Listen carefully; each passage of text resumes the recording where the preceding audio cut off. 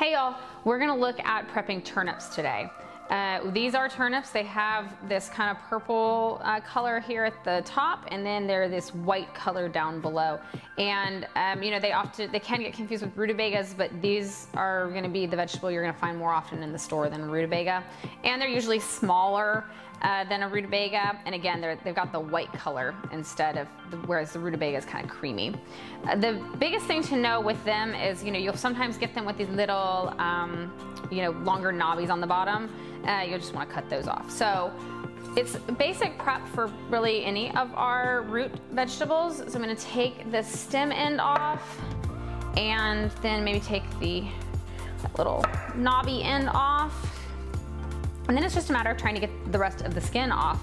So the best way that I know how to do that is, you know, I'm just going to work around using my knife, sort of slice it through and keep going until I'm done.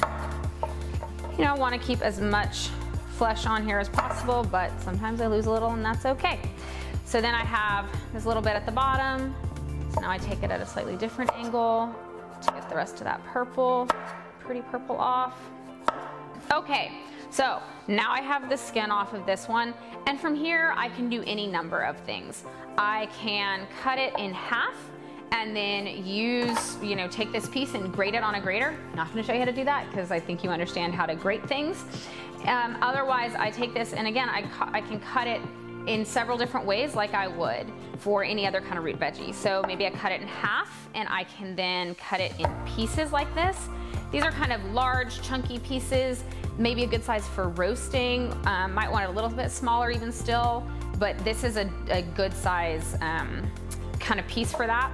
Otherwise, what I could do is I could then make a couple of other slices on it. And then from there, do a couple more this way. And now I have smaller pieces, you know, more of a smaller dice. Now you see they've got some longer ones in there.